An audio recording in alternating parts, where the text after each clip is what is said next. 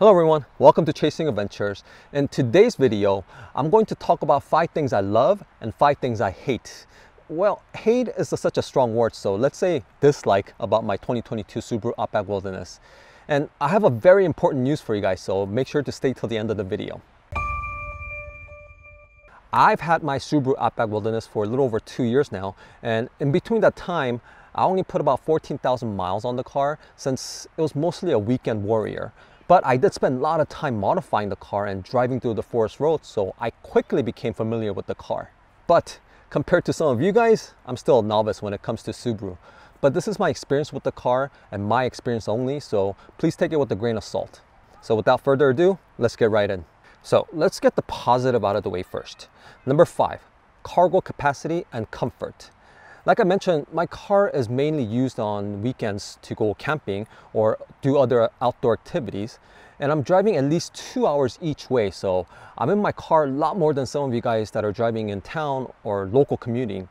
And I have to say, for me, the seat is very comfortable.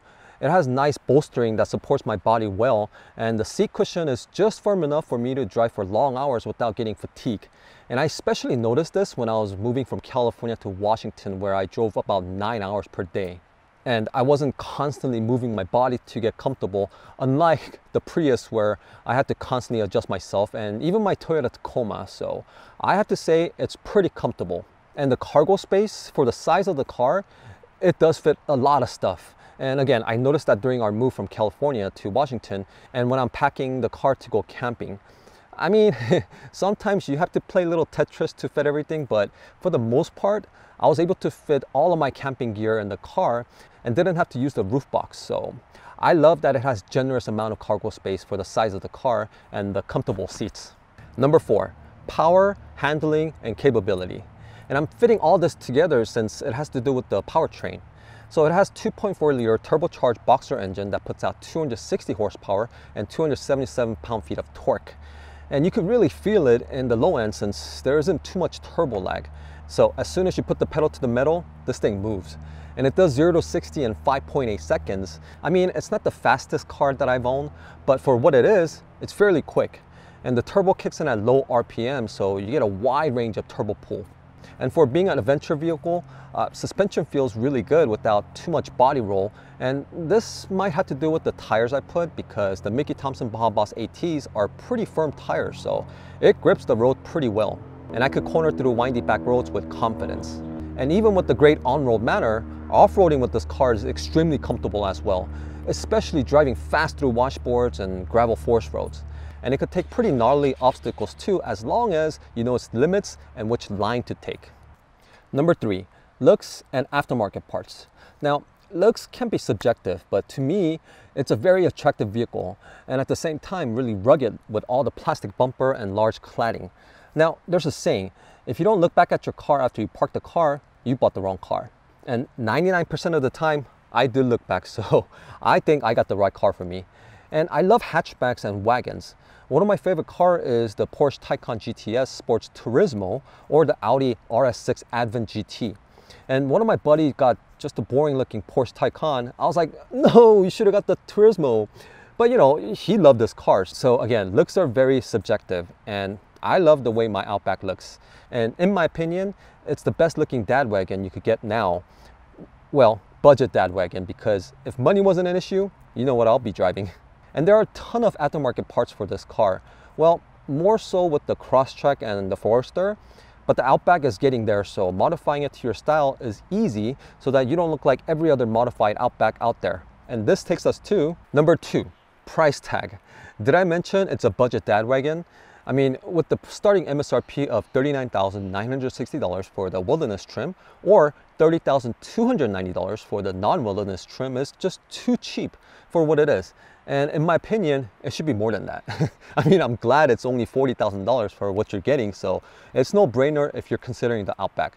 Because it's a great daily driver during the week, but it could also take you to remote camping spots during the weekend with no problems and in comfort. Also, with all the latest tech that you're getting, including all the safety features, again, it's no brainer, and that takes me to number 1, safety.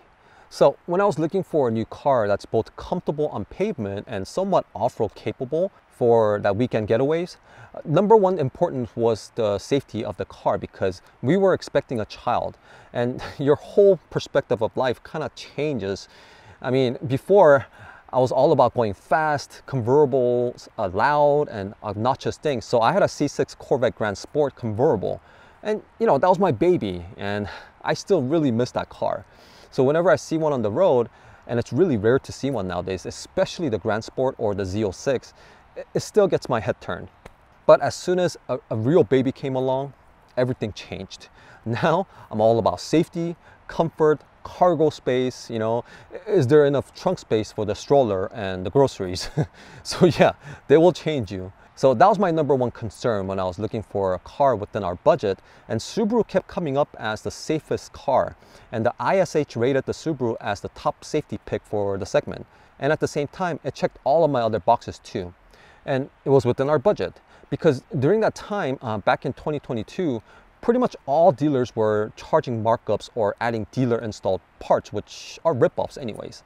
But Sherman Oaks Subaru was selling the car at MSRP without any markups or add-on accessories during that time. And getting a car at MSRP at the time was a great deal. So yeah, I feel very safe driving the car with our baby on board. And with that said, that brings me to 5 things I dislike about the car. Number 5. Now it's kind of contradicting what I just said, but too much safety and the eyesight. Now what I mean by too much safety is the car itself is built very safe, but the constant warning beeps you get is just so on the extreme side. There are times when my daughter cries because I put her in the car seat, so I want to hurry up and drive away because she gets somewhat relaxed when the car is moving. So I start driving away without putting the seatbelt on first, and as soon as you let off the brakes, they'll start yelling at you for not having seatbelts on. And it'll get louder and louder as you go, and won't stop. It'll never stop. Even if you put the car in park, it won't stop until you actually put the seatbelt on. And how do I know this? Well, I actually blocked my ears and tried it because I want to know if it will eventually stop, like all my other cars. They will stop at some point, but no, not Subaru. And this is same for the rear passenger seat. My wife will be in the back seat trying to make our daughter comfortable before she puts on the seatbelt, and same thing. I mean, thank you for reminding us, but it's just so annoyingly loud. And all the warning light that pops up on the dashboard if you turn off any of the safety features. For example, I normally have the RAB, reverse automatic braking, off because sometimes I have the hitch carrier or the bike rack on back of the car, and if I forget to turn it off, it'll freak out and stop the car abruptly. And of course, its function is to do just that. But it's agitating, and sometimes when I'm backing out from the shadows, and if the sunlight hits the camera lens in the right angle, it'll freak out and stop the car. So now I just have it turned off, and now I'm punished with the constant warning light on the dashboard telling me that I turned it off. And there's no way around it. I mean, I get in the car and I have all these warning lights lit up in the dashboard like a Christmas tree. Also, the eyesight is a bit finicky. I was using the adaptive cruise control with lane assist, and there were multiple times when the car all of a sudden veered either to the left or to the right for no particular reason. So I had to forcefully correct it so I don't end up in the ditch or on the opposite lane. And again, this happened multiple times, so I don't even use it anymore. But I heard the updated eyesight is better now, so if you have the newer eyesight system, let me know in the comments section if you had any issues with them. Now, moving on to number 4, MPG. And I only say this because for what the car is, it's not that bad. I average around 19 to 20 MPG even with my current setup if I'm very careful, and it's mostly on the freeway. But with the city driving, I've seen it go down to 17 MPG. And again, for an all-wheel drive vehicle this size, it's not too terrible because, well, it's not a fair comparison, but when I had the Tacoma, I was getting 15 to 17 MPG on the freeway. But I just feel like we were lied to because it's advertised as 21 on the city and 26 on the highway and 23 combined for the wilderness trim. And I was getting nowhere near that even when the car was stock.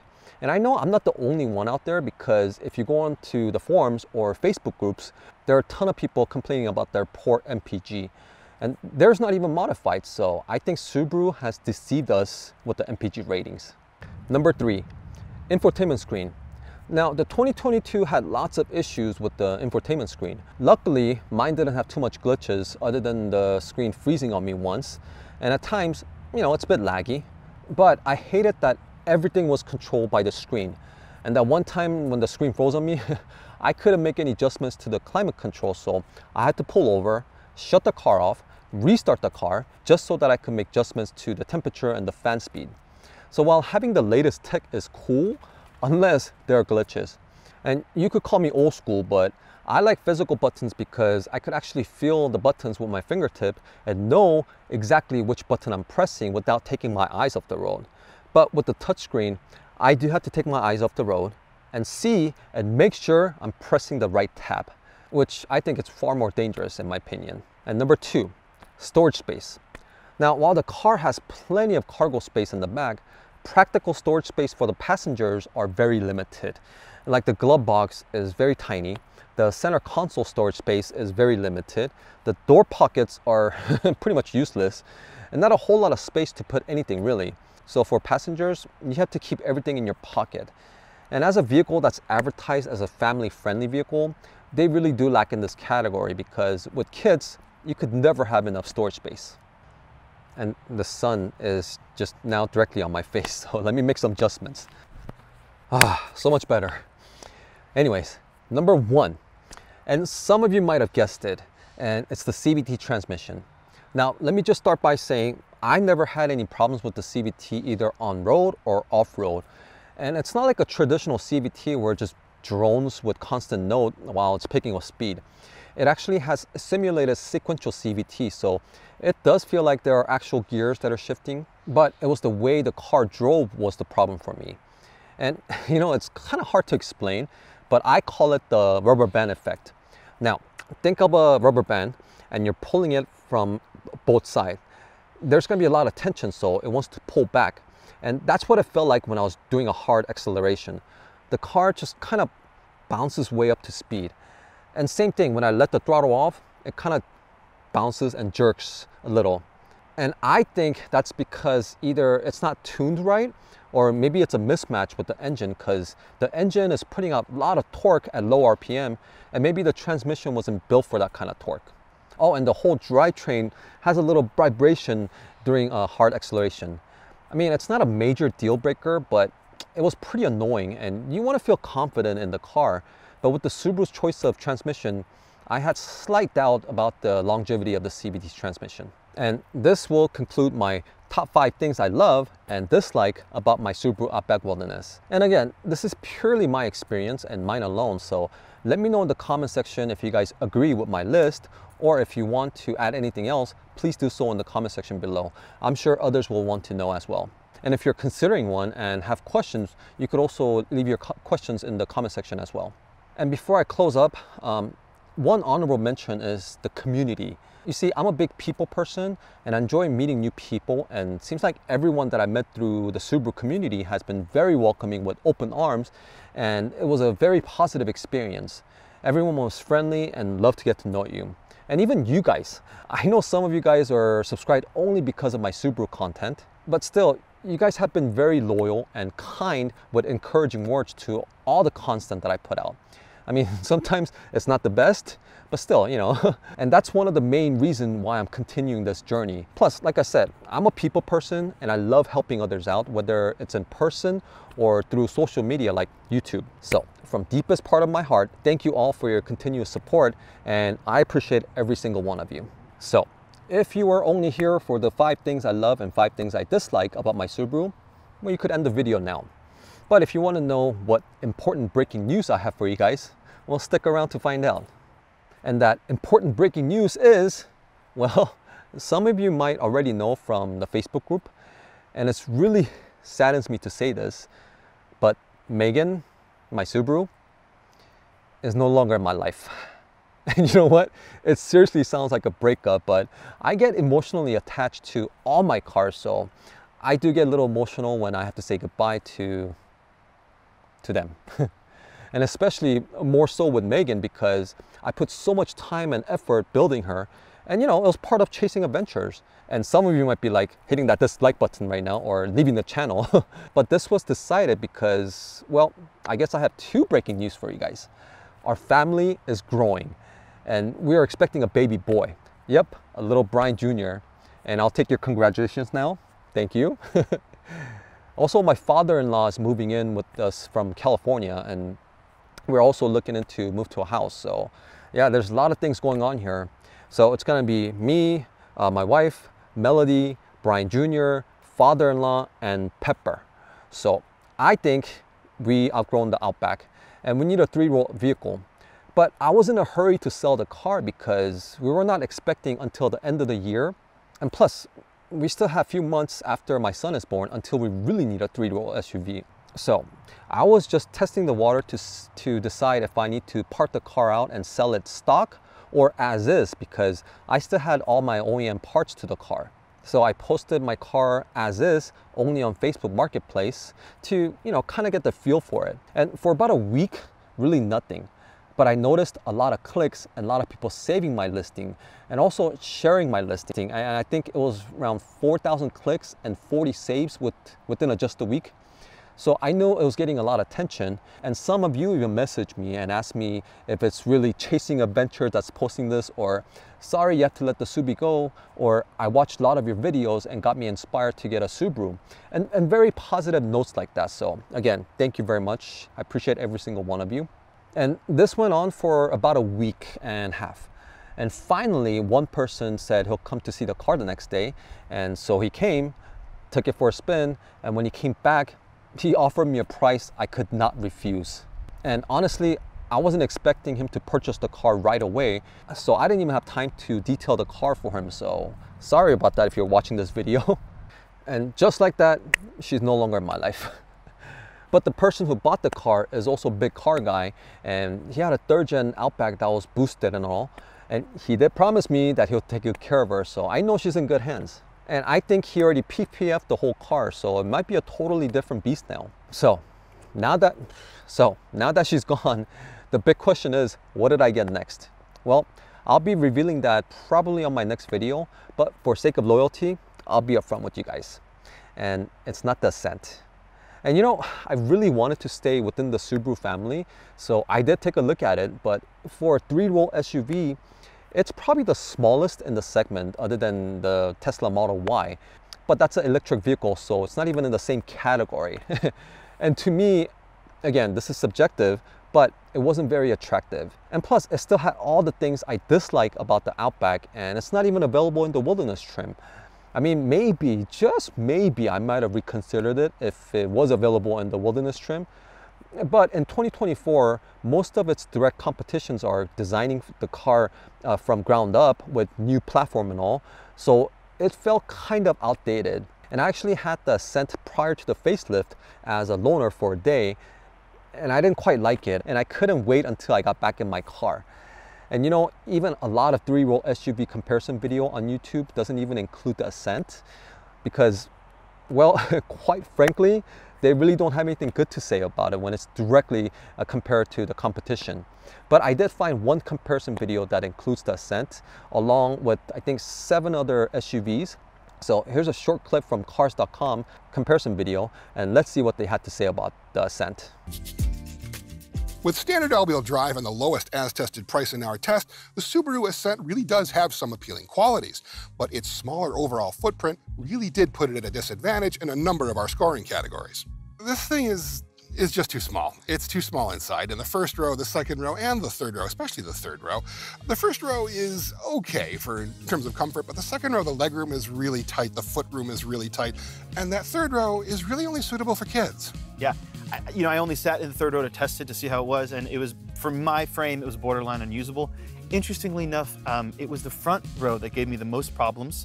Obviously, I spent the most time there, but I had real problems with shoulder room, a little bit of leg room. I felt like I was sitting more on the seat than in it, and it was kind of a firm seat as well.